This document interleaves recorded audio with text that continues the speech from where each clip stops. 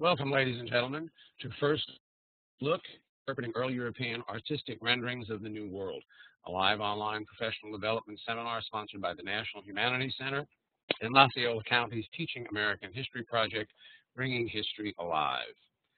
I'm Richard Schramm, the Vice President for Education Programs here at the National Humanities Center, and I will be moderating this evening's session. Please bear with me because I have a cold, so if my voice disintegrates during the evening, don't panic.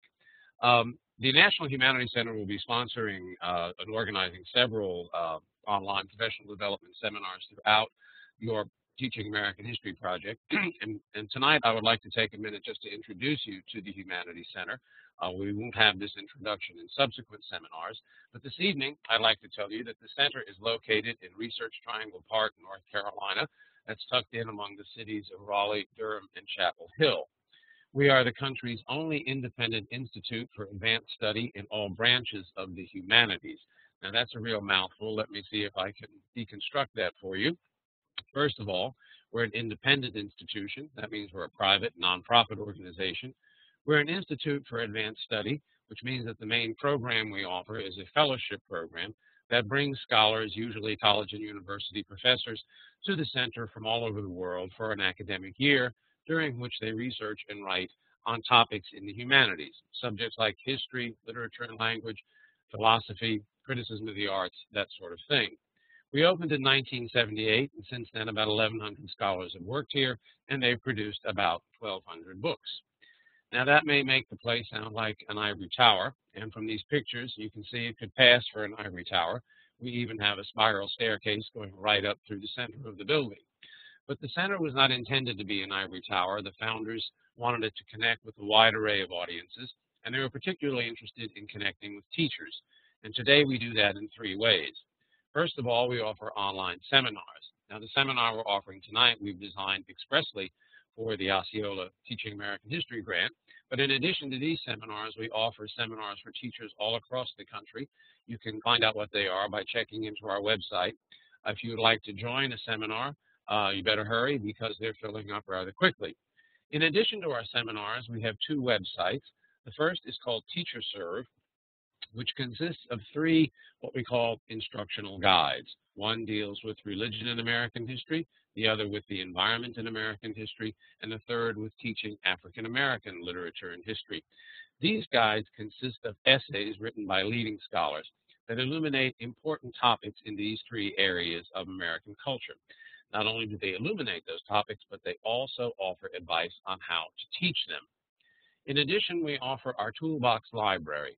This is a collection of primary sources, historical documents, literary texts, images, audio material, organized thematically within chronological frames and illuminated by extensive notes and interpretive questions. They are ideal for classroom instruction. Now, for some of the material tonight, we sent you to American Beginnings, the European Presence in North America from 1492 to 1690. I'll be referring again to that toolbox as we go along in this introduction. Now, if you'd like to keep abreast of what's going on at the Humanities Center as far as our education programs are concerned, find out when we put up new material on TeacherServe or introduce a new toolbox, please become a fan of our Facebook page. That way you will not miss anything. Now, let me tell you about what you'll find after this seminar. You will be able to access a recording of the seminar and the PowerPoint presentation through the very same website that you obtained the text for the seminar. On that website, you will also find a link to an evaluation form. We ask you to please fill that evaluation form out. You can do it online and submit it online. It is very important to us and also to the folks running the Teaching American History grant. We pay attention to what you say, and they pay attention to what you say as well, and we use what you tell us in your evaluations to improve our seminars. As I say, you will also find the PowerPoint there. Please feel free to plunder the PowerPoint. Use it however you wish for your own instructional purposes. It's there for you. You will also receive from us documentation of participation. This will be a letter certifying that you've successfully participated in this seminar, and you'll be able to present that letter to whatever local certifying authority there is in Osceola County to obtain whatever recertification credit your participation in the seminar warrants. Now let me explain how the seminar is going to work. Professor Gaudio is going to lecture, and his lecture will be keyed to a presentation of slides with text excerpts that illustrate important points. He will stop routinely through the lecture to discuss some of the slides. We're not going to discuss all of them. But again, I want to emphasize that the PowerPoint he'll be using will be available to you for your own instructional purposes. Now, how do you participate? Well, if you want to speak up, if you have a question or a comment, you can click that little hand raised icon right there. I will see that, and when I do, I'll pass the microphone to you.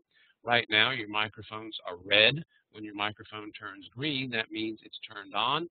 You can hold forth with your question or your comment, and I will turn your microphone off after that, and Professor Gaudio will address what you have to say. If you don't want to raise your hand and talk, you can send us a chat message by putting your cursor in the little box next to the arrow down there at the bottom of the screen. Type your message in that box, and then click the send button. That will put your message up into the chat panel right here. Now, as the chat scrolls through this evening, it may become distracting to you. So if it does, you can close the chat panel by clicking that arrow right there. That will shut your chat panel. Don't worry about missing any chat, because as the moderator, I will be bringing in the chat into the discussion as it is warranted. Now, are there any questions before we plunge ahead? If everybody's ready to go, send me one of those little smiley face icons that you see on your screen there. There we go.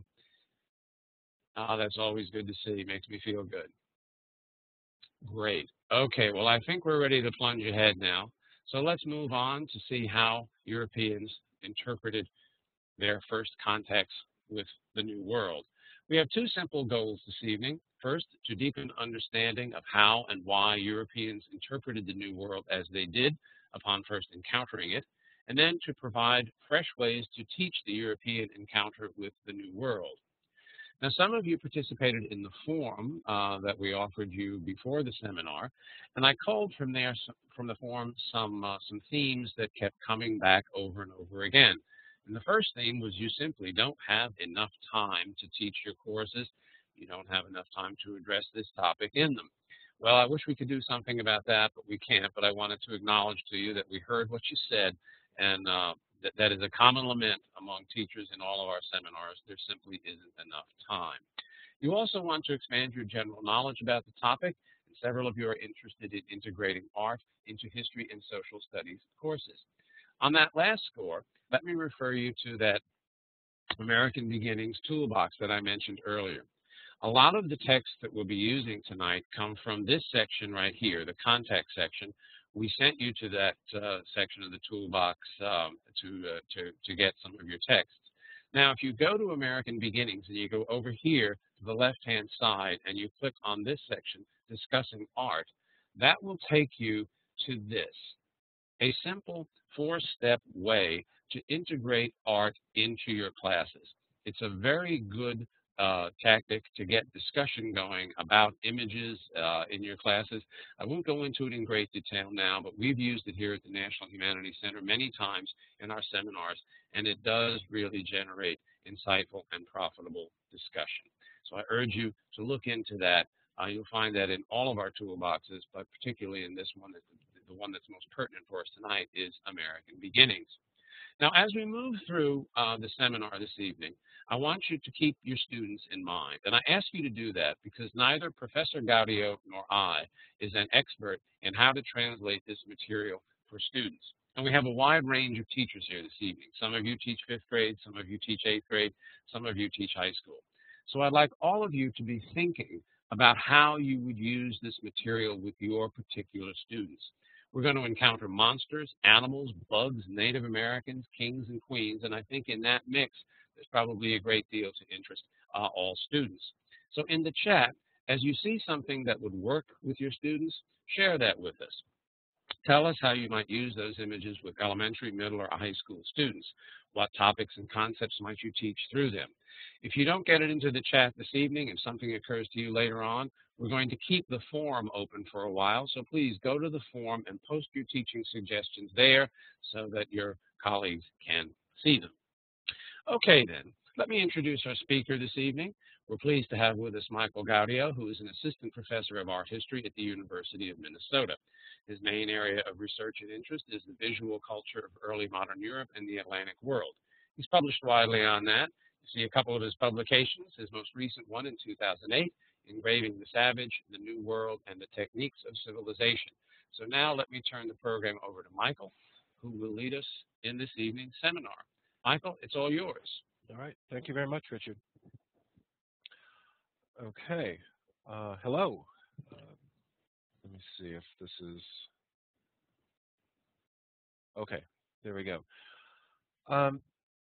So I'm going to be talking with you and discussing with you about John White's watercolors of the New World. Those will be really the focus of what I have to say today, but they won't be the only things that will be raised in the discussion. But they provide a really great case study, I think, into seeing how Europeans responded to their encounter with the New World, the peoples of the New World, with the as well as with the flora and fauna of the New World. John White's watercolors exist as a pretty coherent group of images that still survive in the British Museum, and so they're there for us to look at and have images of. So we'll be focusing on those today. Actually, I'm interested as we get started. How many of you are familiar with John White's images of the Americas? If you're familiar with John White's images, why don't you send us a green check? You see that green check next to the hand raised icon there? We have a few. Okay. Kelly Cotton is not. Okay. We have some. A few are. Well, okay. Not too many. Well, I hope you'll be much more familiar by the end of what we have, what we do here today. A few questions, sort of framing questions to start out with as we get into these. A few issues I want to think about. And again, I recognize, just to reiterate what Richard said, that there are a lot of different grade levels represented by all of you, and I don't presume that everything I have to say is going to translate into all of your classes. But I do hope the general questions and problems that I raise here about John White's images are things that you might find a way of translating into your classes if you find the time to bring them in. But one of the key issues, one of the really interesting issues that White's images raise are where art and science might intersect. What are the relationships between art and science in Europe's visual response to the New World? How might those images, these watercolors, have been seen by John White's contemporaries? How did his own world interpret these images? What kind of meanings did they hold for John White's original audiences? And then, if we have time too, I would like to consider as well the impact that White's images have on later generations. They're an incredibly influential body of images, used and reused again and again over the centuries, and they continue to be widely published. I want to think just a little bit about that. Here, just a group of John White's images to start off. They range over all kinds of subjects. Here you see 3 depictions of the Algonquins of Virginia, and this is the region that John White depicts, and I'll say in just a second a little bit more about his story and the peoples he encounters. Maybe the way to start that story is with the title page that John White himself made for his collection of watercolors. So the original watercolors exist as this body of about 80 sheets that are at the British Museum, and at the top of them is this title page that reads "The pictures of sundry things collected and counterfeited according to the truth." So there's this real claim for the truth of these images. In the voyage made by Sir Walter Raleigh Knight, that's not true. Walter Raleigh was not actually on this voyage, though he's an important player in it. For the discovery of La Virginia in the 27th year of the most happy reign of our sovereign lady, Queen Elizabeth. So the title page itself raises kind of the key players in this story. All this happening in 1585. So the basic story is this. John White travels to Virginia, Virginia in 1585, which encompasses a very large region that the British sort of claim, but is really in present-day North Carolina. And here you see John White's own map of the Outer Banks of North Carolina.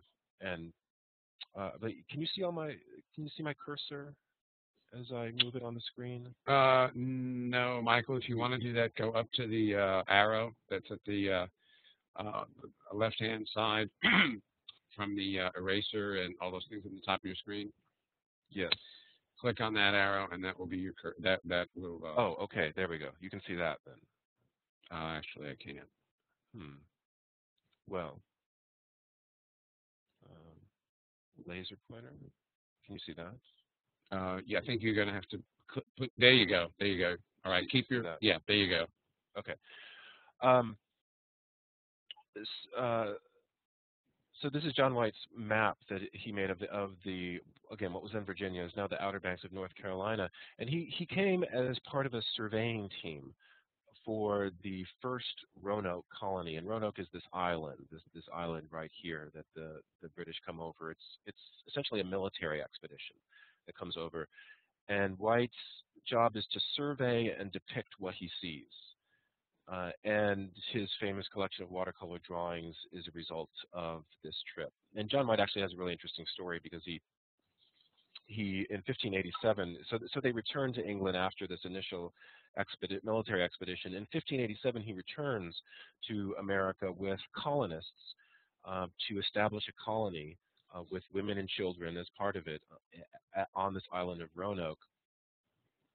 It goes through some of the trials and tribulations that colonies generally did then, and so White later in 1587 travels back to England in order to resupply and bring those presumably back the next year, but he gets held up in England by England's war with Spain and the Spanish Armada, and he's unable to return to Virginia until 1590, so a few years later. And by that point, the colonists have disappeared. And this is the famous lost colony of Roanoke.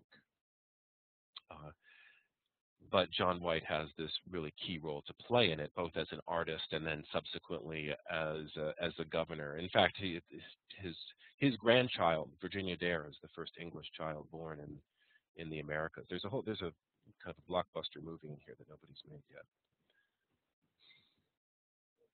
Okay. It's not advancing. Let's see. There we go. So just to introduce the key players in this story. Queen Elizabeth I, who's mentioned on John White's title page to his watercolors. Elizabeth is, Virginia is named after Elizabeth. She's the Virgin Queen. It's named Virginia. She is ultimately the authority behind this colony, but importantly, she's not the actual sponsor of it. She's not funding this expedition. It's privately funded, and that's important to keep in mind because I think John White's watercolors have a real role to play in gaining funding and attracting investors to the colony. Sir Walter Raleigh is involved very much in it. He's a key sponsor of it, and he's very interested in exploring the New World. Thomas Harriot is essentially John White's partner in this fact-gathering mission in Virginia, and it's Thomas Harriot's text that ultimately accompanies John White's images in the publication that results from this venture in 1590, a publication that's illustrated and published by this figure right here, Theodore de Brie, a Flemish engraver and publisher who copies White's watercolors in the form of engravings and really makes them known to a very wide European audience. And in fact, debris will crop up again frequently in the images that we're looking at here. So it's good to have a better sense of who he is to begin with. I believe the reading that you took a look at were excerpts from de Brie's volume. The publication that de Brie puts out is called A Brief and True Report of the Newfound Land of Virginia. which is indeed brief, not altogether true. It's but it has Thomas Harriot's text, John White's watercolors, made into engravings. You see a couple of them here, the title page on the left. It's published in 4 languages, English, German, Latin, and French. So it reaches a very wide audience, has a very wide audience in mind when it's being made. 28 engravings based on John White's Virginia watercolors, mostly of the native Algonquins that the English encountered in Virginia, showing the various customs and habits and practices and costumes. And this turned out to be a real successful publication for Theodore de Bry, and it became the first. When he published this, he discovered that he could really find a wide audience for his publications on the New World. So this actually became the first volume of a 13-part series illustrated by Theodore de Bry on the Americas. This lasted over 40 years. The de Bry family continued putting out these volumes, and we know them as de Bry's America, or sometimes called de Bry's Great Voyages. And they look at all different voyages made by Europeans, particularly Protestant nations, to the New World. And they're all illustrated. They're all meant to, they're essentially early coffee table books, meant to really involve you and get you fascinated visually with this New World. So that's a key publication, and a way of popularizing White's work. Now, so I'd like to start off thinking about some of the ways of looking at John White's work and this question of art and science that I mentioned before. And so as we look at the following slides, I'd like to think about a couple of questions. Are John White's drawings faithful depictions of what he saw in Virginia?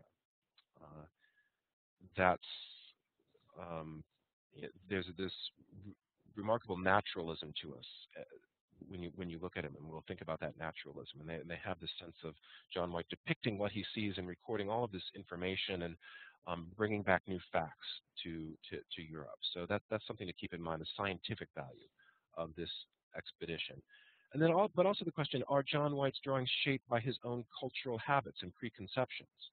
What of John White's own cultural background makes its way into these visual images? And it's interesting to think about these questions of the artfulness and the scientific value of John White's images side by side. And as an art historian, I'm interested in pictures themselves and how to interpret them. My goal is not to arrive at a definitive answer to these questions. I think in a lot of ways they are faithful depictions of what John White saw, but at the same time, I think they're also shaped by his own historical background, and I want to think about these questions alongside one another.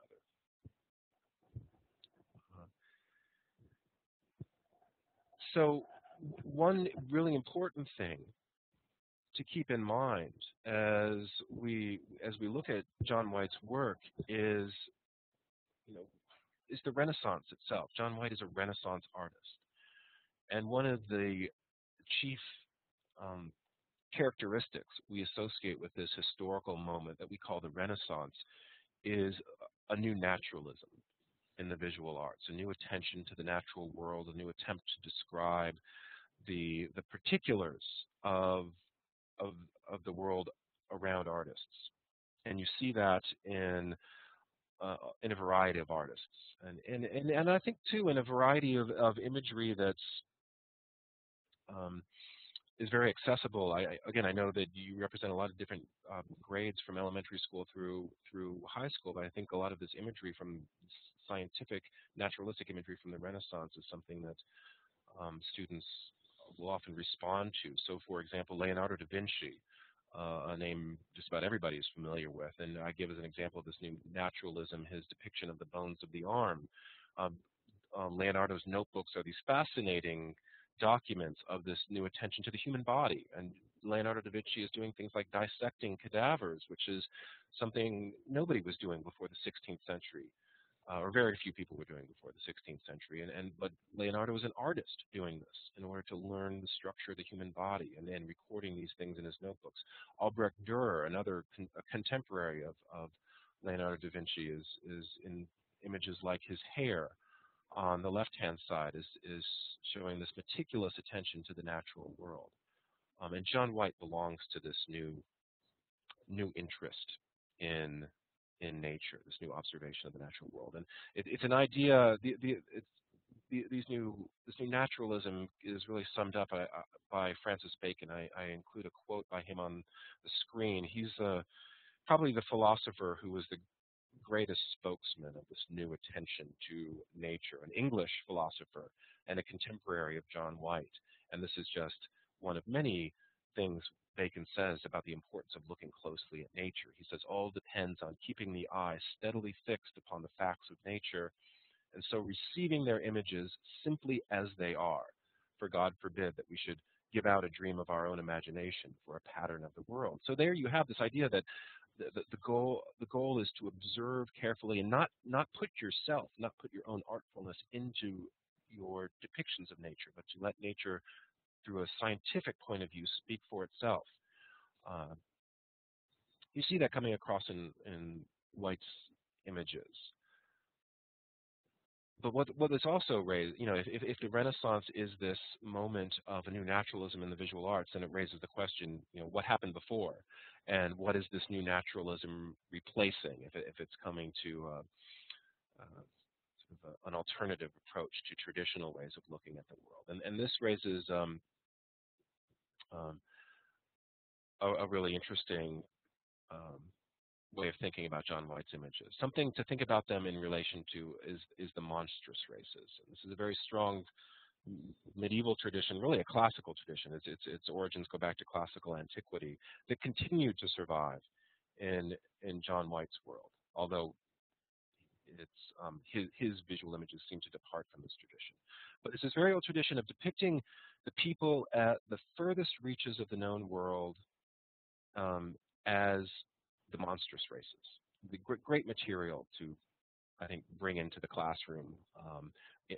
There's all kinds of visual images out there. I'll show you a few of them here, but it's not hard to sort of dig up this visual imagery and the kind of thing I know my college students respond to, and I can imagine students from elementary school to high school responding to it too. Again, it's a tradition that goes back to classical antiquity. It includes creatures like the blemmies, who are these creatures that have heads in their chests, and it includes, so as you see on the left-hand side of the screen here, the figure of a blemmy is taken from a medieval manuscript, a bestiary, a compendium of beasts. And the blemmy is one of the figures out of there. It includes figures like the skyapod, and this is an illustration on the right-hand side of the screen, actually from a late 15th century volume. So these continue to have a long life and survive into the Renaissance. A picture of a skyapod. Skyapods are some of my favorite monstrous races. They're these creatures that were supposed to live in India. Again, they're always, monstrous races are inventions of Europeans, these projections of Europeans, but always onto the edges of the known world. India was at the edges of the known world for Europeans. So they live in India, and they have one giant foot, and they're extremely swift, and they travel very fast on this foot under the heat of the sun. And when they get very hot from the sun and from all their running around, they slow down and lay down and shield themselves from the sun with their giant foot. Skyapod means umbrella foot. And, these are just two of the many examples of the monstrous races. Michael, let me ask a question here. Were these depictions of monsters based on any sort of observation or any sort of description, or were they just whole cloth out of somebody's imagination? Yeah, no, that's a good question. They do. They come out of a variety of ancient sources originally. Perhaps the earliest is Homer. Let me actually go to the we'll see it soon. Things like the Cyclops, for example, from Homer's Odyssey. Odysseus, on his voyages home from Troy back to his home of Ithaca, encounters various monsters such as as the Cyclops. They also come from the Greek historian Herodotus, who's a really interesting figure, and in some ways a kind of ancient Greek John White, because Herodotus is a Greek who, unlike most Greeks, was interested in traveling beyond Greece and into other regions and recording what he saw, not in visual images, but in his history. And So he has a lot of information about the peoples he encounters. But then, as for the people at the edges of the world, he doesn't actually visit. He goes by hearsay, and it's through Herodotus originally that a lot of these monstrous races come. So he describes figures like the Blemmy and the Sciapod. I think both of those are in Herodotus. I can't remember for certain, but a lot of them are. Anthropophagi, that is man-eaters. And then these continue to be recycled after Herodotus. The Roman historian Pliny catalogs the various monstrous races.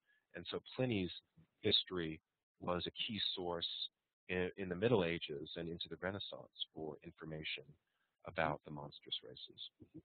A number of the teachers have been responding about how to use these images with some great suggestions, but it has arisen that there may be some problems over the fact that these critters aren't wearing any clothes.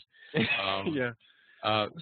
With a PowerPoint presentation, of course, you can do some cropping, so Right. you can easily crop out parts that might might offend. So and I would stress too that if you do a search around the web for monstrous races, you're going to find a lot more images than what I'm offering here. Yeah, the Blemmy in particular seems to be lacking in any clothing of any type, but you'll find other kinds of imagery as well. Go ahead. Sorry. Nothing. I was going to suggest we move on.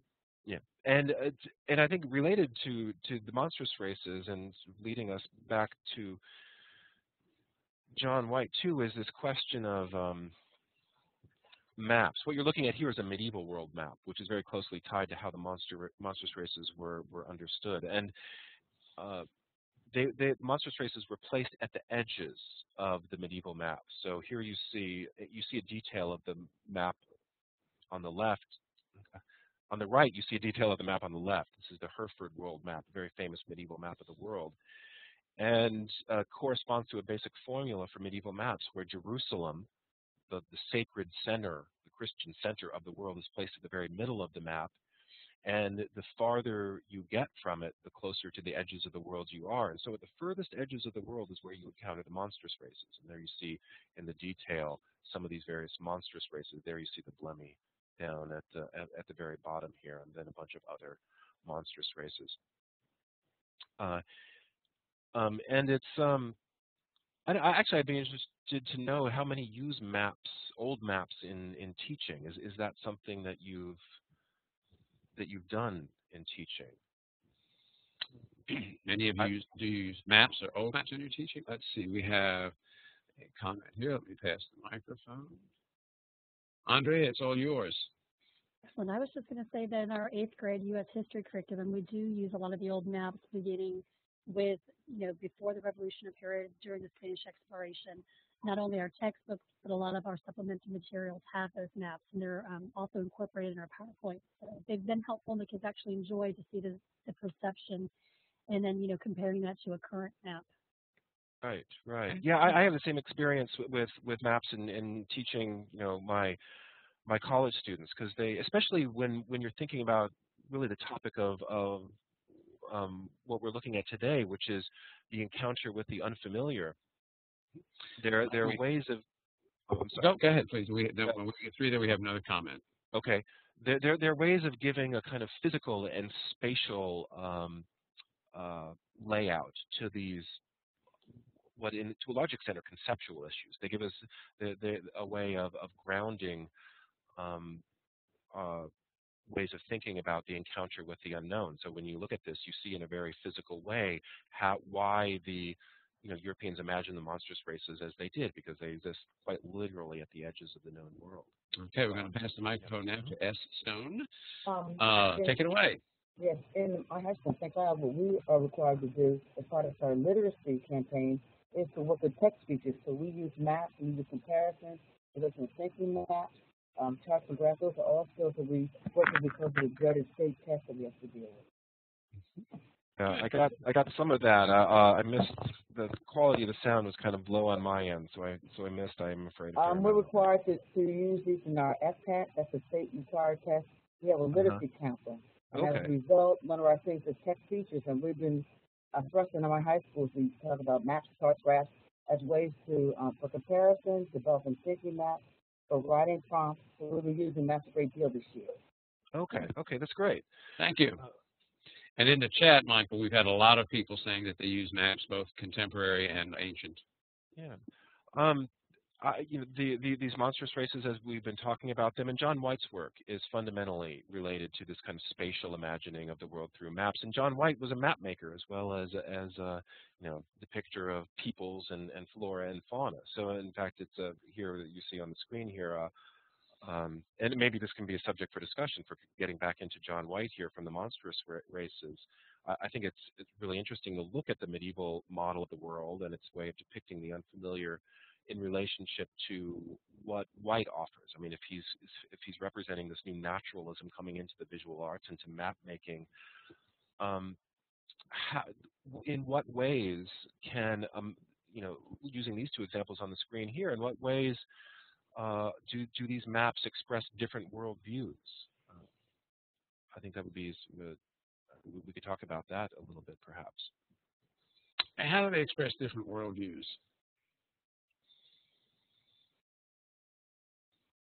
People commenting on the artistry of the maps, and they really are beautiful, particularly maps like in Virginia. Right, right. Okay, the perspective for one thing, yes. Yeah. I mean, that's that's one of the key innovations of Renaissance map making is bringing in, you know, if Renaissance picture makers bring linear perspective, new methods of depicting space into painting, of course, map makers are bringing new perspective techniques into map making and really rethinking what it means to depict the world. I mean, in the medieval map, again, it's a sacred geography. Jerusalem is put at the center, and everything is centered on Jerusalem. The monstrous races, the unfamiliar, are defined because they're as far as possible from that sacred center of the map. In the new maps of the Renaissance, the new methods of cartography, you know, what is perspective? Perspective is a point of view, right? Using perspective projections in map making allows you to put the center of the map wherever you want to put it. And that's one of the key innovations, right? White can depict the Atlantic coast of North America and put that at the very center of his map. You know, no longer do you have to have Jerusalem at the center.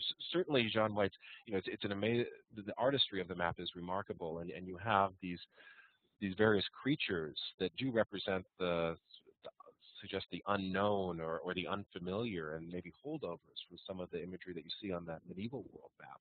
And yet, at the same time, such a very different way of thinking about the world, right? The world is, you define the world in the new kinds of map making by wherever you put yourself, whereas in the medieval map, the world is always defined by that sacred center.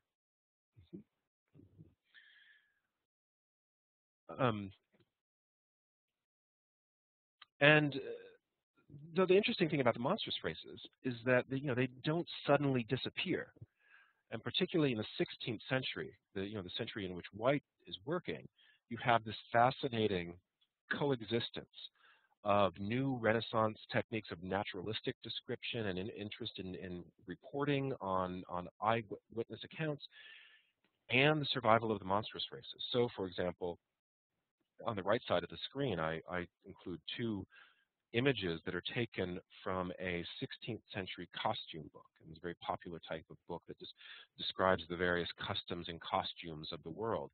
And it includes both peoples of the New World, it includes people from all over the world, but includes peoples of the New World, including the Brazilian that you see on the left-hand side, who's based upon reports coming back in travel literature and visual images from peoples encountered in Brazil, describing with a great deal of ethnographic accuracy specific ornaments, for example, worn by Tupinamba Indians in Brazil. While at the same time you have figures like the Cyclops that are taken out of Homer, and these continue to survive alongside, and it's hard to get your mind around this, but these two ways of looking at the world and looking at the unknown exist right alongside one another, or down below.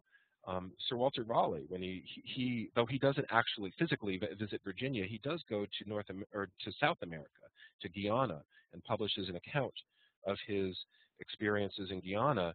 And in one edition that's published in Germany in 1599 includes the illustration that you see on the screen, which pictures South American Indians as blemmies, straight out of the tradition of the monstrous races.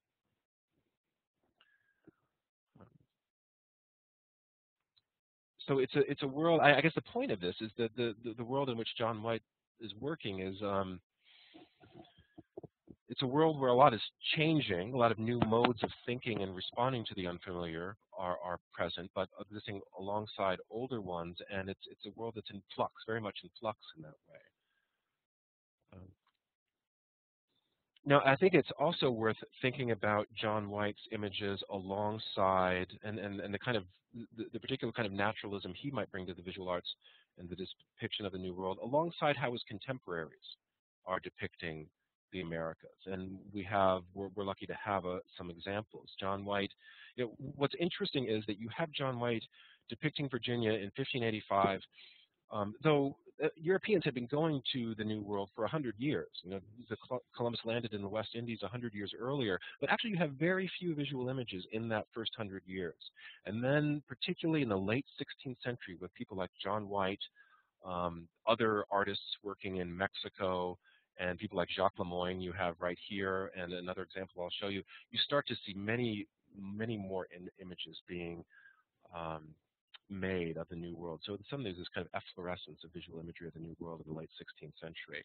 And so we have some interesting people to compare John White to. This engraving that you see on the screen is also by Theodore de Bry in the second volume of his series of America, which is based upon Florida. So this might be, as teachers in Florida, might be an artist that you've encountered before. Jacques Lemoyne was part of a French Protestant mission to Florida in the 1560s. That attempted to establish a colony. It was unsuccessful, but Lemoyne was part of this expedition, and like John White, he was charged essentially with recording visually the peoples that they encountered, and made a lot of remarkable images. Unfortunately, we don't have the originals of Jacques, like we have the originals of John White's. But we don't have the originals of Lemoyne's, but we do have de Bry's engravings, and they're really remarkable images. They're depictions of mostly the Timucuan Indians in Florida. This particular image shows the Timucuan, a particular ritual in which they offer a stag to the sun. So Lemoyne is very interested, like John White, in customs of the American Indians. But one of the really interesting things about Jacques Lemoyne, and it's interesting to compare him to White in this way, is that Lemoyne is always thinking about the New World in relationship to Europe. He's always comparing. He's very often in his images including the French right alongside the Timucuans. So in this case, for example, you have the figure of a couple of French soldiers right here, standing next to the Timucuan figure. I believe there's a couple of figures. I think this is supposed to be the figure of Athore in the accounts. In any case, a chieftain figure in Timucuan society, and they're standing alongside the various Frenchmen here. And through details like this, Jacques Lemoyne is asking us to always to understand the New World in relationship to the Old, and even visually speaking, there's all kinds of comparisons that Lemoyne is asking us to think about. So he attends very closely, for example, to the fashionable slashed breeches of the French soldiers. The soldiers in the 16th century were known for their fashionable, sometimes outlandish clothing. And Lemoyne is very interested in that. And he's also interested in showing you that fashionable clothing alongside Timucuan tattooing practices, and asking us to think through comparisons like this about how the natives of the New World and the Europeans ornament themselves.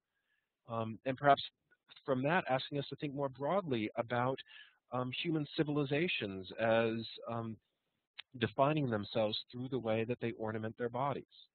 So there's always ways in which Lemoyne is asking us to contemplate through comparison. Even the scene that we see right here, the offering of a stag to the sun, is based upon imagery that's taken straight from Europe, from the Old Testament story of the dance around the golden calf that the Israelites, when Moses goes up to the mountain to receive the Ten Commandments, the Israelites fall into idolatry and produce an idol of the golden calf and dance around it. And the imagery of that, I should have brought in an image of it, but it's very much like this image that you see here. So through that comparison, it's asking us to think about the new world in relationship to the old. And this is something that you often see in the literature as well. And perhaps one of the most famous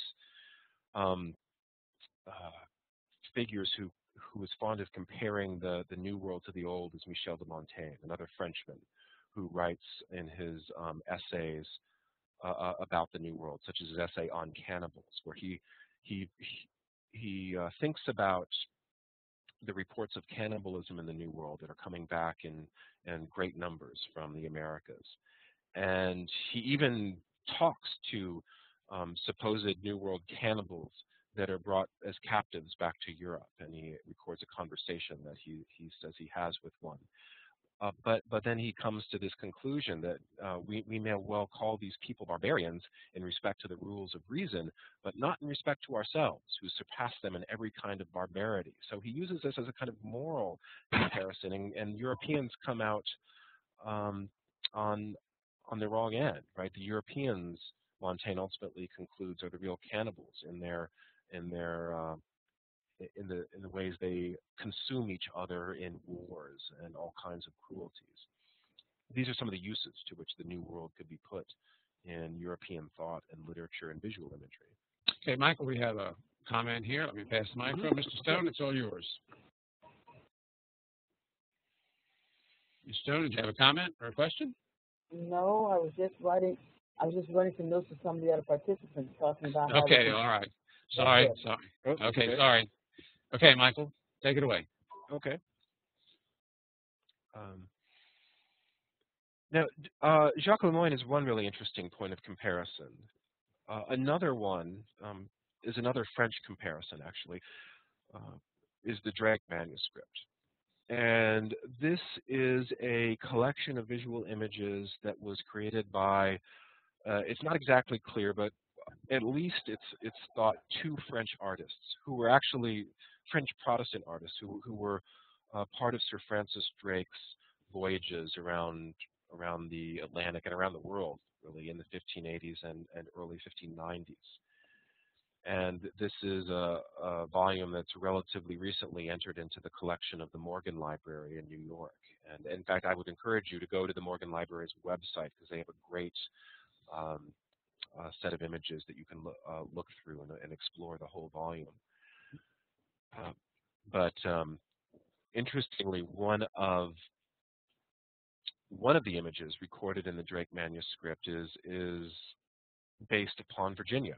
At least one. It's actually, I think, more than one. The Anne de Loranbec is, as it's titled, the Indian of Loranbec, and Loranbec is the word that they use to describe the area that the English called Virginia. And this is done in 1586.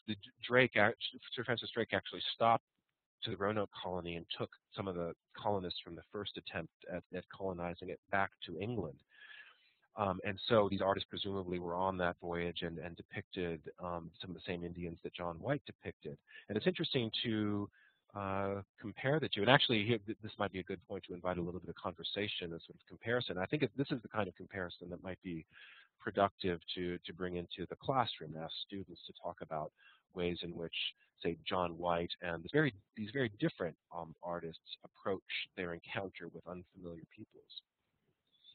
Okay. How would you compare the two images we have here? While the people are preparing their answers, I can point out, too, that the Drake manuscript drawings are also available on our American Beginnings website. Oh, okay. Right. And we sent you to that site in preparation for this seminar. So how would we compare these two, the White on the left and the Drake manuscript drawing on the right? Well, for one thing, the The one on the left is far more elegant Mm-hmm. Yeah. and graceful in the pose, and the artistry is, I think, much more sophisticated. Mm-hmm. Mm-hmm. Yeah, they're you know, we're looking at, and I think you can tell this from just simply looking at the two of them, the difference between a trained artist and an artist who is who doesn't have a formal training. I see, just looking over to the side here, that one person is saying that White's is much more welcoming, and I think that's an interesting description. I think it's right. I mean, the ways in which White's naturalism invites us into this world. It's a kind of visual language we're familiar with. It's a kind of, it has the sense of familiarity, whereas the Drake manuscript artists, I know we can talk about a certain naivete to their approach, or a simplicity to their approach, and yet it's very compelling in its own way.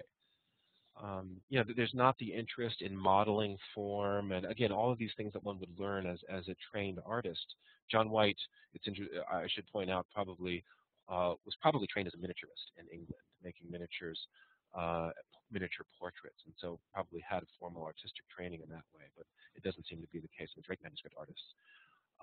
But here are a couple more images from the Drake manuscript on the right-hand side, and another image by John White on the left-hand side. And they're somewhat similar subject matter that makes this, I think, a kind of interesting point of comparison.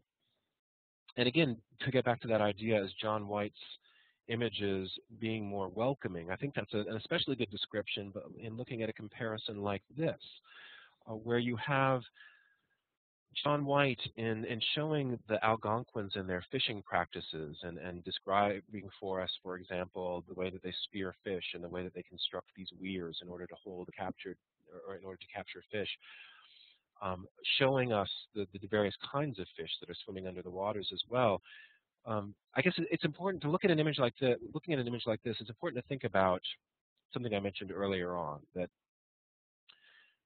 this was one of the reasons for John White's visual images were to attract interest in the New World, to attract, the English were interested in settling Virginia. They wanted these Virginia to appear inviting to Europeans. And John White's works are welcoming in that way. What we see when we look at John White's is an ordered world, a world that has a certain sense of familiarity to it, an ordered nature, a world where nature is under control.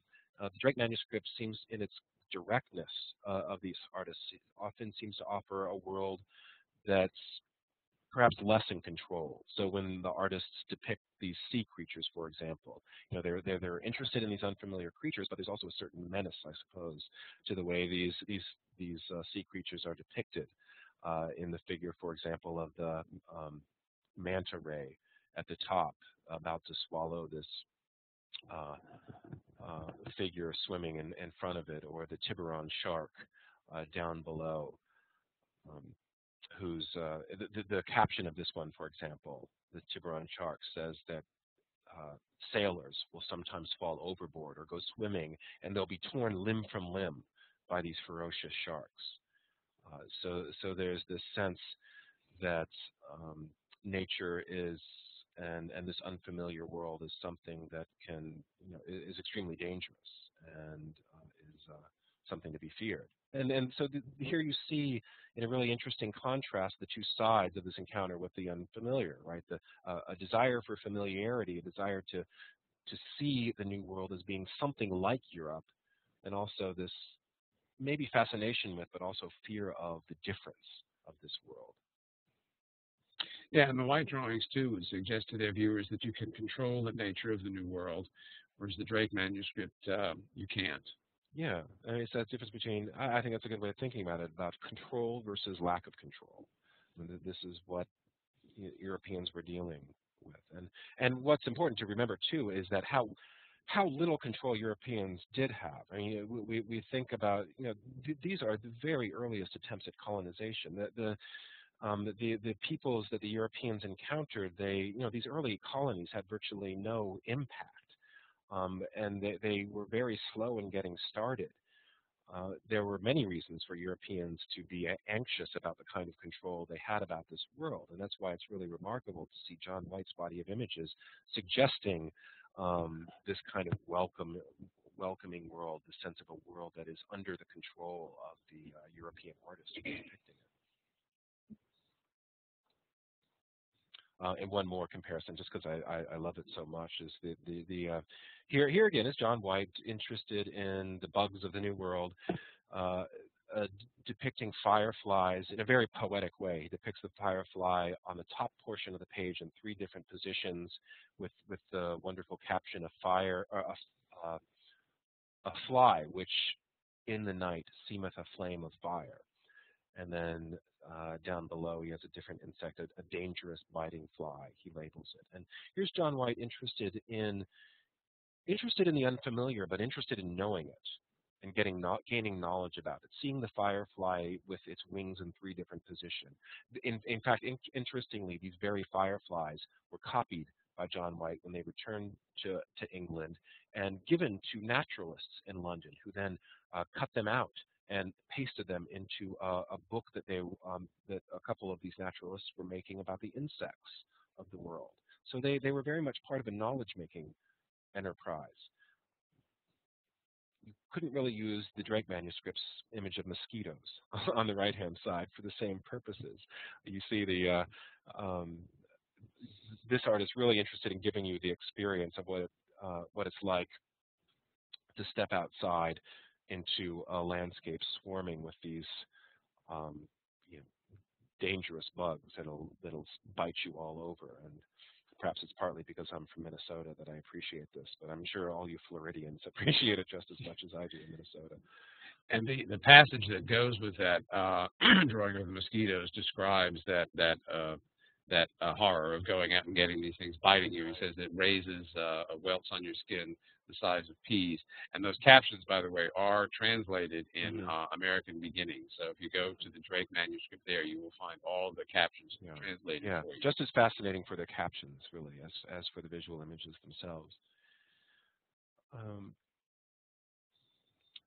Now, so we've been looking at John White in relationship to how other peoples are depicting, or other artists are depicting the New World at the same time, and really thinking in particular about John White as somebody who's bringing this really intense Renaissance naturalism into his works, describing what he sees and being careful to describe in detail.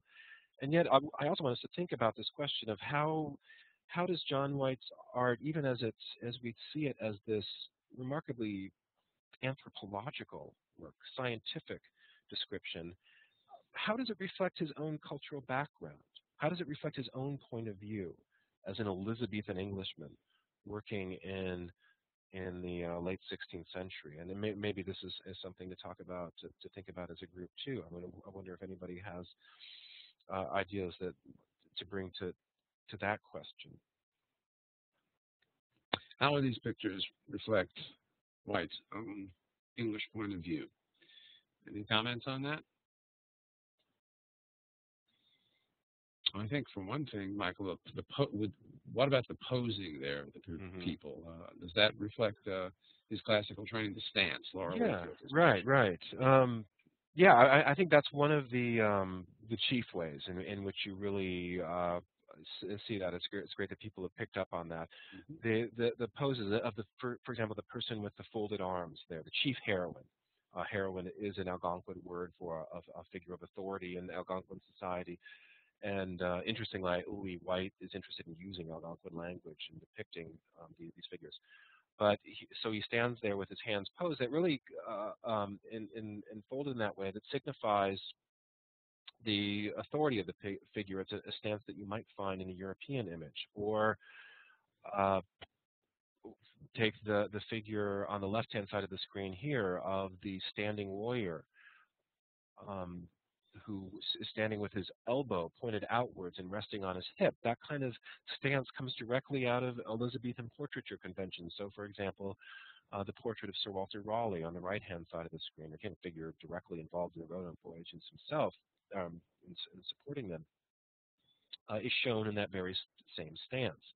and so it's a gesture of authority in that way. Janine Lumpkin has mentioned the role of women here and the way the woman is the caregiver to the child. Yeah, this is interesting too. It's a mother and child together, and in one way that can be seen in relationship to similar kinds of family pairings. Again, like Sir Walter Raleigh and his son, that was a convention of Elizabethan portraiture. White chooses to show the Elizabethan, the young Algonquin girl not by herself, but in relationship to a mother figure, and he's very much interested. Actually, let me go back where we see that image a little bit larger. This is, I think, one of White's most interesting watercolors, where you have, and for one reason being too, not just the relationship between mother and daughter, about which we could say more about, but also for what the daughter is holding in her hand. She's holding a European doll in her hand, and this is the only one of John White's images that actually includes in that way a sign of the European encounter with the natives. Whereas, say, again, in Jacques Lemoyne, you see that encounter again and again in his images. This is the only way that you see that in John White's work, and only in an indirect manner at that. But it's interesting. She seems to be holding up this Elizabethan doll for her mother to look at the same time, so suggesting the kind of influence that the English might have on her through bringing these new dolls and these new playthings for her. But at the same time, she's emulating her mother in this very unusual gesture. This is certainly not a convention taken out of Elizabethan portraiture. Here's John White looking at an Algonquin habit of the women resting their hands sling-like in these sort of necklace slings around their necks, and showing how then the Algonquin daughter adopts the same stance and emulates her mother, mimics her mother. So there's this interesting reflection here, I guess we could see it as, this interesting reflection of how culture is handed down through the family, through figures of authority, both from mother to daughter, but also through this figure of the doll from English to Algonquins in that way. So there's a kind of reflection on influence and cultural contact through an image like this. Okay, we've got about 30 minutes, Michael. Okay. Another really interesting way that we can think about, opportunity we have to think about how John White and Theodore de Bry bring their own cultural preconceptions into these visual images is through this great contrast or comparison we can make between John White's originals and Theodore de Bry's copies. Again, we don't have this opportunity, say, with Jacques Lemoyne because the originals don't survive, but we can make these comparisons with John White. And so we have de Bry making a lot of interesting choices when he copies White's work and begins to circulate it through his published engravings. He adds landscapes, for example, which perhaps lend to that sense of and lush landscapes with figures in the background hunting deer.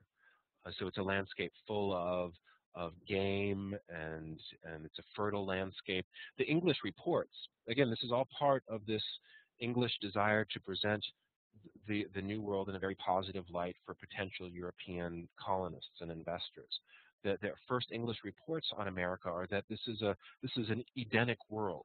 And there are grapes growing everywhere you look. There are it's temperate. The climate is temperate. It's fertile. It's like coming to the Garden of Eden. And John White's or Theodore de Bry, by adding these landscapes, sort of lend to that inviting quality. At the same time, interestingly, he doubles White's figures in order to show them from back and behind, showing that they're kind of studies in these figures, but also kind of translates them too. So gives them more European-like features, classicizes them, puts them more into the language of classical antiquity that Theodore de Bry was very much trained in. So they look a bit more like Greek sculptures, perhaps, than they do in John White's original images.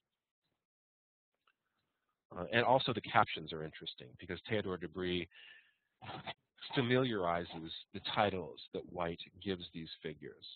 So whereas White uses words like a great heroine, which is this Algonquin word, de Bry uses, this is the caption that he uses down below here, he uses that word, writes it as heroine, but also calls the figure a great lord of Virginia.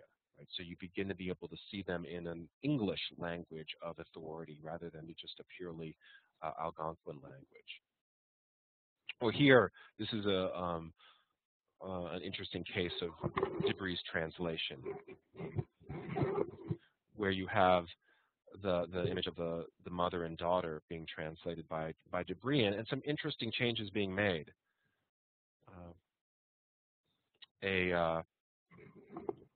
So again, the caption itself, no longer is it a chief heroine's wife, not using that Algonquin language, but a chief lady. You know, it's back into that language of ladies and lords that are familiar to the English. And de Bry writes, commonly the young daughters of 7 or 8 years old wait upon them, wearing about them a girdle of skin. After 10 years old, they wear deer skin. So describing customs and costumes, they're greatly delighted with puppets, and so you see the doll is copied, or puppets and babes just mean words that mean dolls, which were brought out of England. But interestingly, de Bry, in her other hand, instead now of making her mimic her mother in that gesture, has given her another English toy, right, a rattle. So de Bry seems to want to emphasize that that influence that the English and the Europeans can have over the natives of the New World, and the sort of welcoming that the Europeans might expect when they come with their trinkets and toys and offer them to the native peoples. One person in the chat noticed that the de Bry's drawings have more European faces. Yes, they do, absolutely. And again, it's I think all part of this process of translation, which is a process of Europeanizing the figures on de Bry's part. White does, to get back to that idea of this interest in the difference and in recording that difference of the New World, White is notable for more than any other artist of the time, attending to native facial features in a way that other artists don't. So even if you look at Jacques Lemoyne's images by de Bry, they're very Europeanized in a way that John White's aren't. Or one more. This is also a really interesting watercolor by John White that he labels the flyer, and this is a figure of a shaman in Algonquin society. And John White calls him the flyer because it's a figure who has the power to engage in magical flight between worlds, between the human world and the spirit world. De Bry translates this figure very faithfully in a lot of ways. There is a process of Europeanizing, absolutely, and adding the landscape and all of this background and that's inviting. But also now labels him, instead of using White's term the flyer, and you can see White probably searching here for what English word can we use to describe the function of this figure within Algonquin society. De Bry, in this more popular text that circulated so widely around Europe, he calls him the conjurer, and in doing that, sort of fits this figure into a European language of magic and witchcraft that would have been familiar to European readers. I mean, this was a real concern throughout Europe in the 16th century. This was the century of the so-called witch craze, and European, many, particularly females went to trial, were tried and executed for the practice of witchcraft in the 16th century. It was a constant concern, and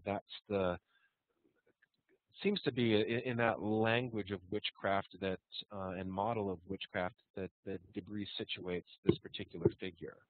It's part of his translation, and even the language in the caption. Right? They commonly have conjurers and jugglers, which jugglers is another word used to describe a magician. They use strange gestures and often contrary to nature in their enchantments. They're very familiar with devils. Okay, so you can again you can see the way of de Bry trying to make this figure understandable to his European audience through what they're familiar with, which is the figure of the witch in Europe. It's also interesting that sort of witches and witchcraft in Europe was a practice associated with figures at the margins of society. They were Europe's others, and this is the language then that and the models that are then being applied to these unfamiliar peoples.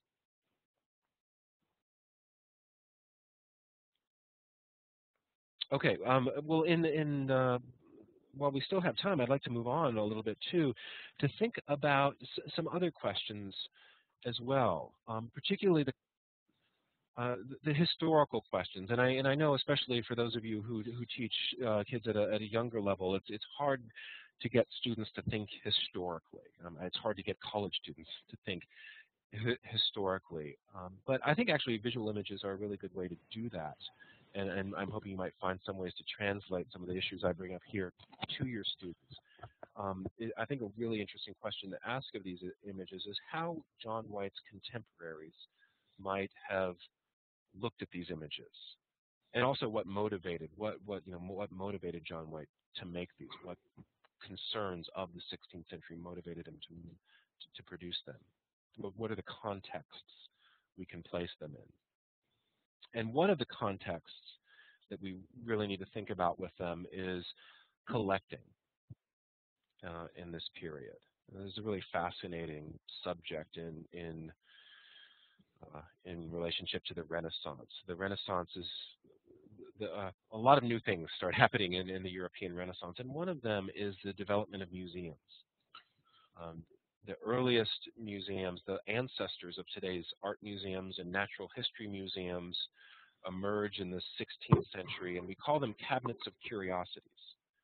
And there were these spaces for collecting all kinds of objects, all kinds of exotic objects, many of them objects from the New World. And this is one of the chief sites that objects and visual images coming back from the New World were destined for in Europe, were these collections.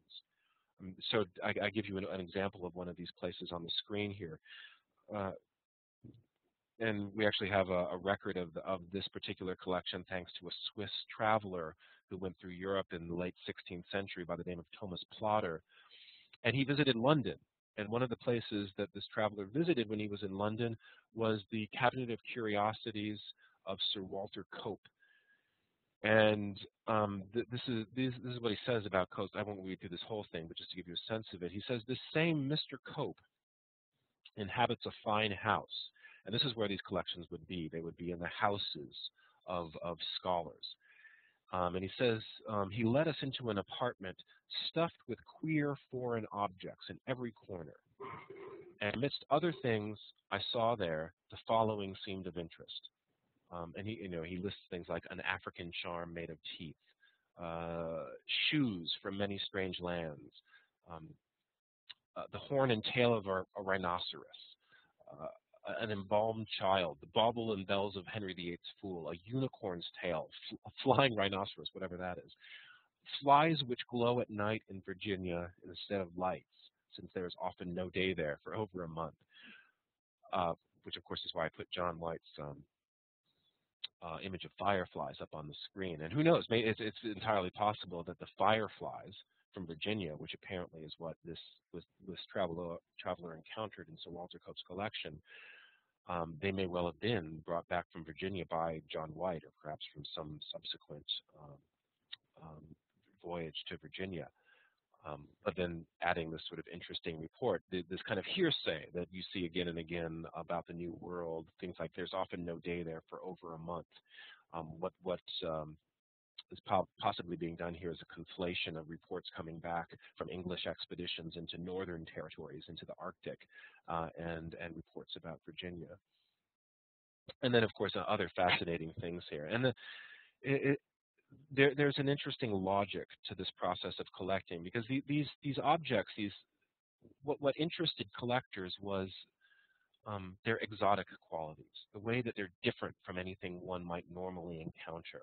And so they were not brought into these early museums in order to classify them and to order knowledge in the way that our museums tend to work today, right? When you go through a museum, say you go through a natural history museum, you're going to probably go through it's probably good. Objects are probably going to be ordered by time period or species or different ways we have of ordering knowledge. But the Cabinet of Curiosities was all about the strangeness of each particular object and the capacity of those individual objects to inspire wonder and fascination, so that to get you to stand in awe before, for example, a crocodile. This is the thing. If you had a Cabinet of Curiosities, you had to get a crocodile and hang it from the ceiling, as you see in this picture of a Cabinet of Curiosities in Naples. And one might stare there as these figures standing in the cabinet do and point to this crocodile and stand in wonder at the strange workings of nature as you look at that very unusual, exotic creature. And John White's, the kind of things that he depicted in Virginia would have inspired the same kind of response among European viewers. And again, probably, John White, his watercolors survive in this collection of images, but John White probably brought back actual objects from Virginia as well, and likely these objects made their way into people's collections, like Sir Walter Coates. Michael, a quick question, very briefly. How did the people determine what to include? Was it simply based on the exotic quality of the object? Yeah, I mean, that was the main consideration. I mean, there were ways of dividing objects up, I mean, but not by the kind of categories that we're familiar with. Works of one of the key categories was works of nature and works of art, and so you have these things. Again, these are, today we have art museums and natural history museums. They're separate institutions, but these are combined together in the Cabinet of Curiosities.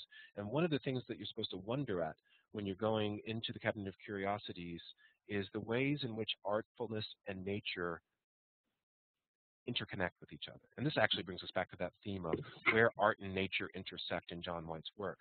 Because when you look at the crocodile or you look at a shell, and here, let me just move on to another image. These are just a bunch of John White's watercolors and sort of these exotic objects. When you look at that shell right there of John White's, you look at that not just as an object of nature, but of the artfulness of nature, the artfulness of God. I mean, there's a kind of religious awe that's supposed to be behind this as well.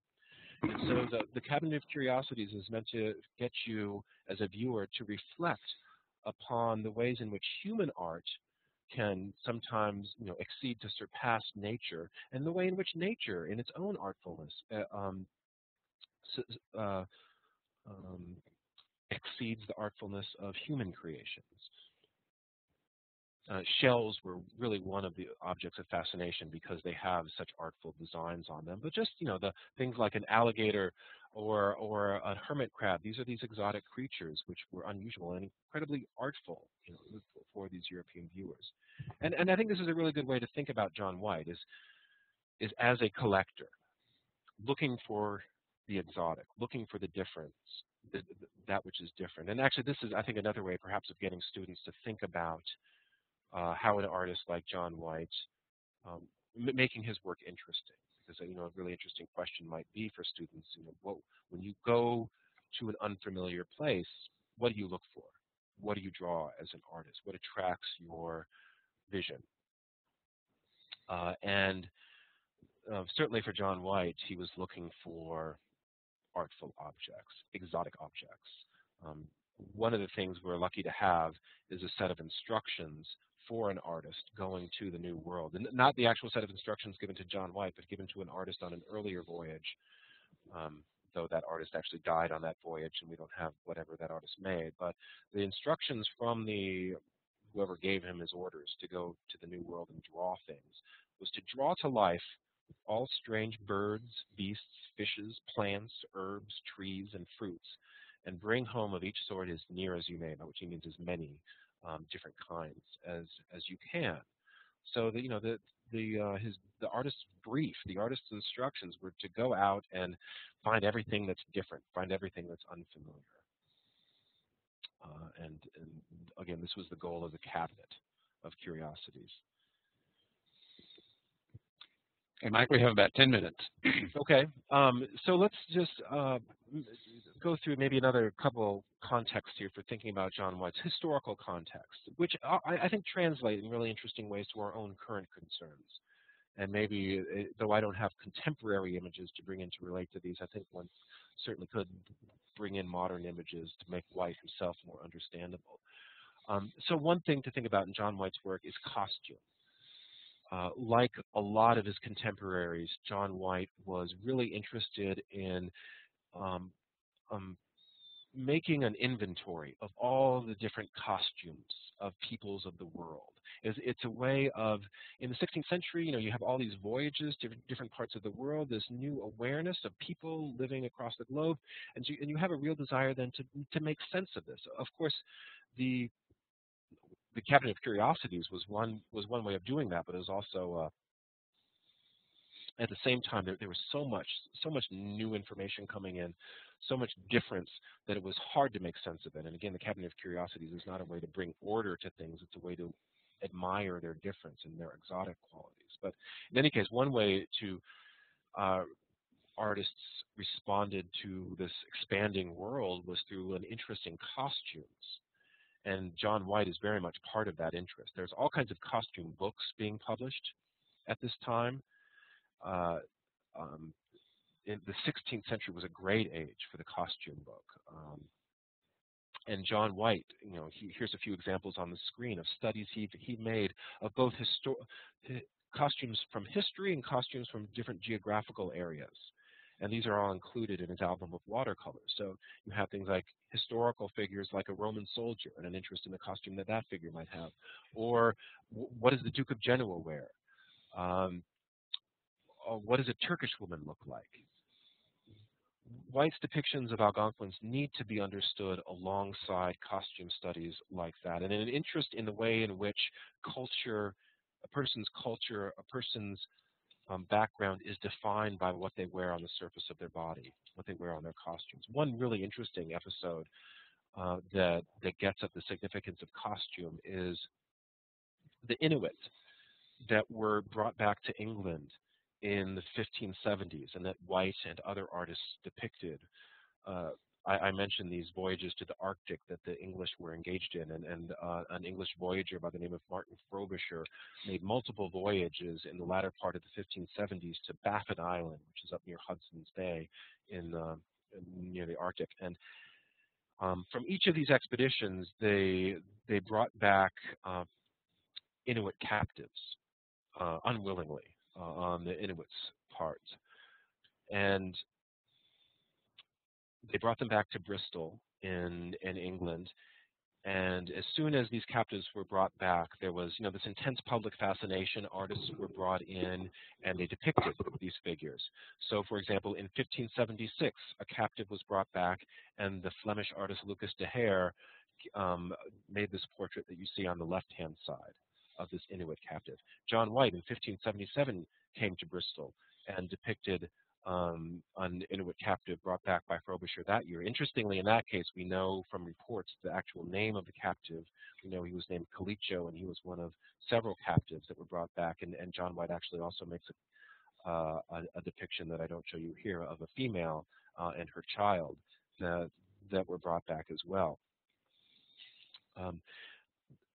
There's this real interest in the costume of the Inuit, but also there's a really interesting thing that happens at this moment, that we don't have these surviving visual images, but we can maybe relate them to what does survive.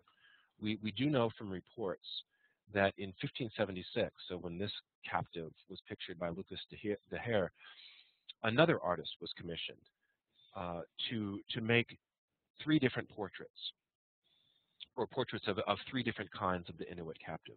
One was to show the captive in their native dress, so the kind of portrait you see by Lucas de Heer here.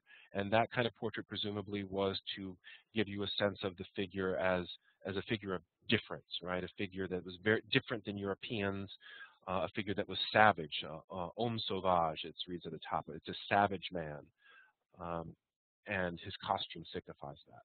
But at the same time, this artist was also commissioned to portray the Inuit captive in English dress. And so he was dressed up in English clothing and depicted in English clothing. That's an interesting decision, and it suggests that the viewers and the people who commissioned the portrait were interested in the idea and the power of clothing to transform the savage into the Englishman, right? And the idea that clothing itself can make that transformation possible, that who you are is defined by what you wear.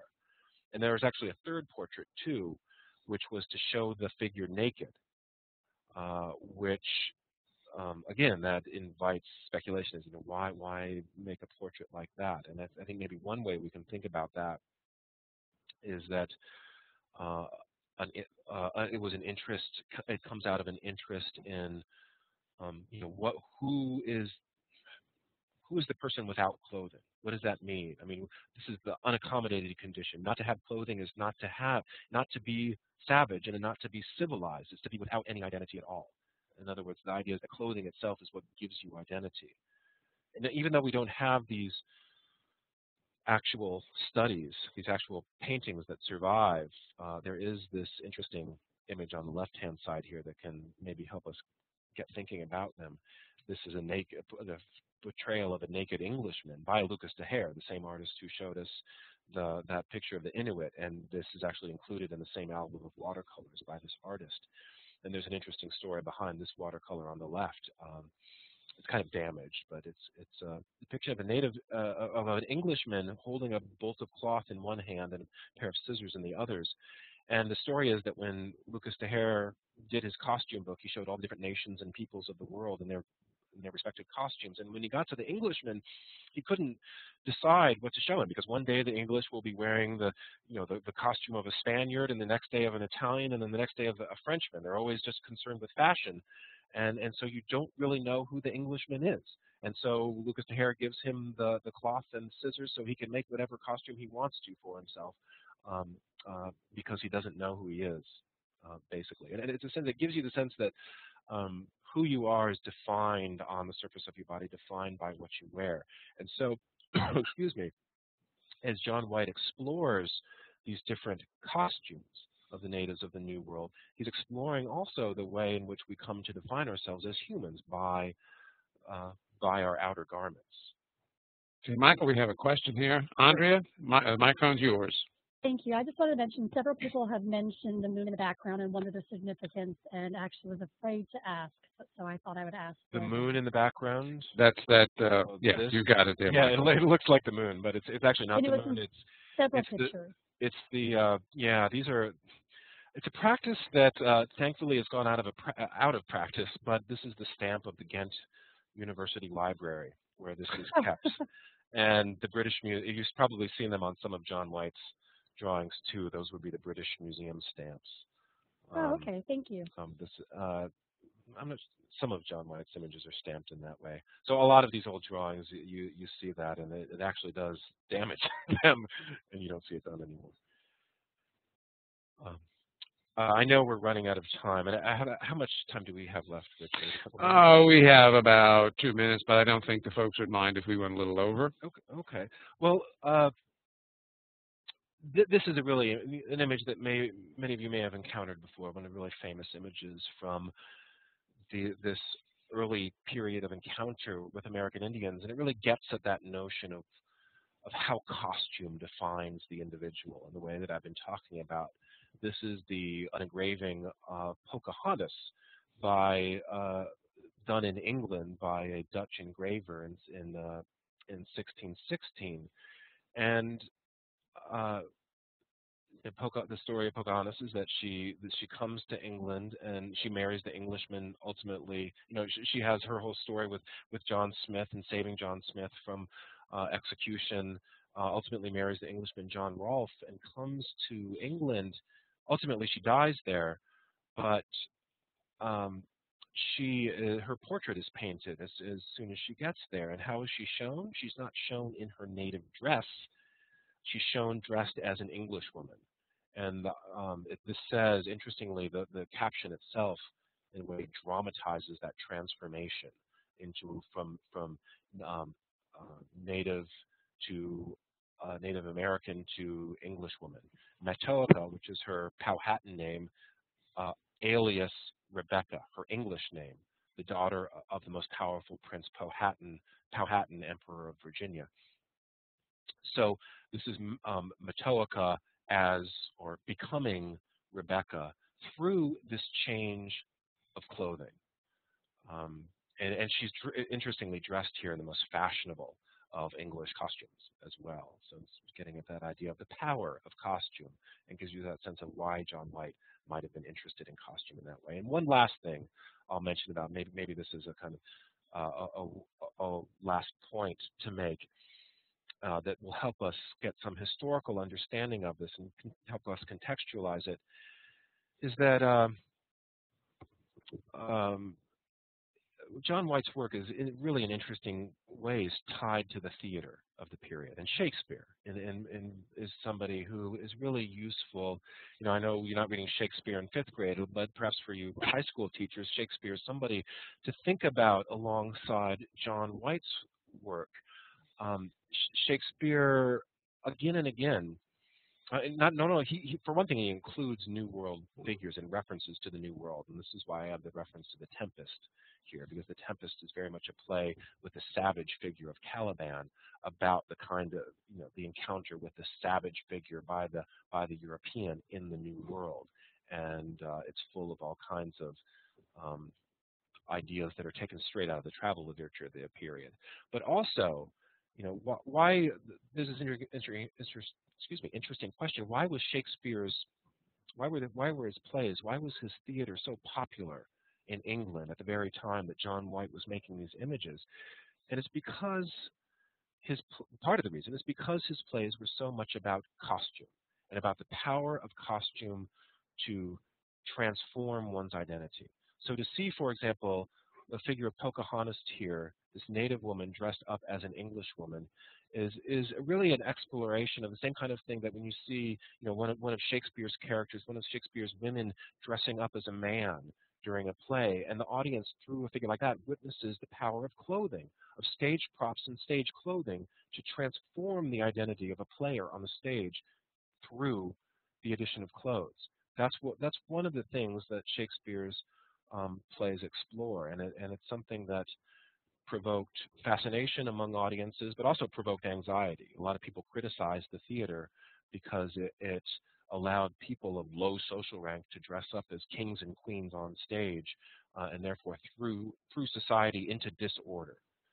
The whole goal of the costume book and the whole goal of costume studies like John White's is to depict people in their proper costumes in order to show how they have their place in the world and they belong in their particular environment.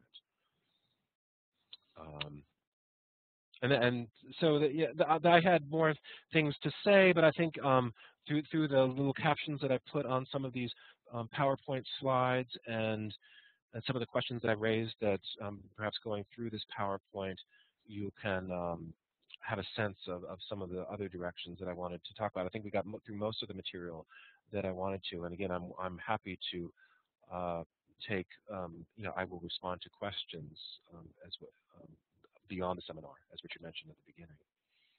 Okay, so let me just click on through here till we get to the very end. Ladies and gentlemen, let me ask you if we have asked all of your questions. If you have any questions or comments before we close out, please make them now.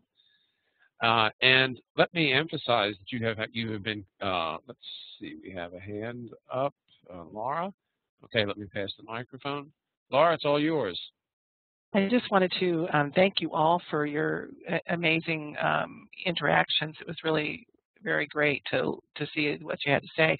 And I'm excited to see what you all put in the primary document form that you have to submit. And I just wanted to remind everybody of that, and don't panic over it.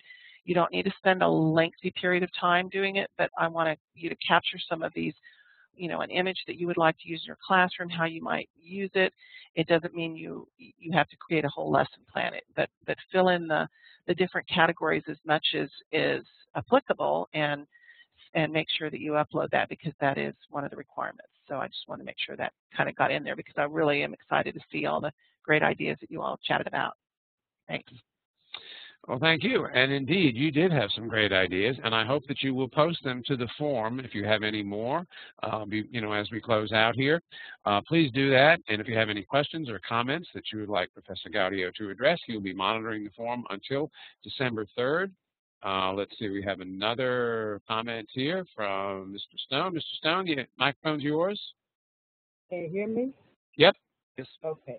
I was wondering if there's any evidence tying the primary source from the actual pictures to primary sources to show that that people were transformed by the costumes that they wore.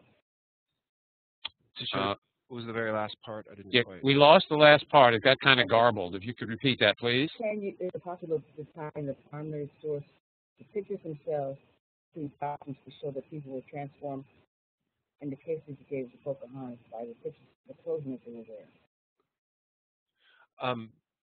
So to tie in, say, the picture of Pocahontas to primary documents? Yes, that's what I'm asking. Would there be any primary documents that might illuminate the picture of Pocahontas? Yeah, well, there is.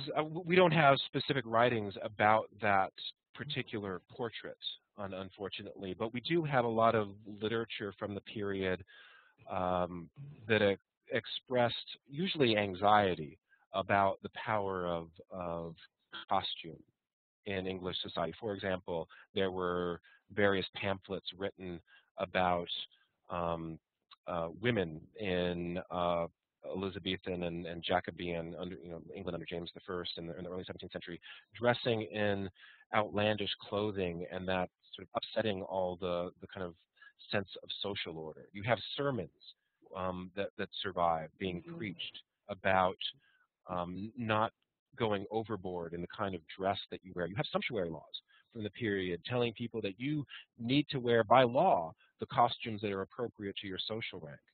So all of these documents kind of stress the significance of costume for defining who you are. And those are the kind of documents that give us a sense of the power of costume in the period and help us to read a picture like that of Pocahontas, which I think emblematizes the way in which the power costume has really to transform one's identity. That doesn't necessarily mean that transformed Pocahontas' identity for herself, but for the audiences that saw her picture, it certainly would have defined who she was for them. Okay, Ms. Stone, if we didn't get that question for you, you could put it in the form. So part of your question got garbled, and I hope we answered it accurately and appropriately. But if it didn't, please go to the form, type it in, and we'll be sure to get back to you with a response that hits the nail right on the head. Well, ladies and gentlemen, we've come to the end of our evening. Let me remind you to please submit your evaluations, and on behalf of Laura, let me remind you to do the primary document application forms. We will be meeting again in another seminar. I don't have the date in front of me, but Laura does, and she'll be passing that information along to you. I do want to echo what she said. I want to thank you for your real intelligent and energetic participation this evening. It was very impressive, and I want to thank Michael for giving us an excellent seminar. Yeah. So, ladies and gentlemen, let me thank you as well. Yes. I really appreciate your input, and it was a real pleasure for me to do this. This was one of the best ones we've done. I want to thank everybody. So, ladies and gentlemen, have a good evening, and looking forward to being with you again next time. Now, to exit the classroom, go up to the upper left-hand corner of your screen. You'll see the word File. Click on that. There'll be a drop-down menu. The last item in there says Leave Session. Click on that, and you're home free. Thank you, and good evening.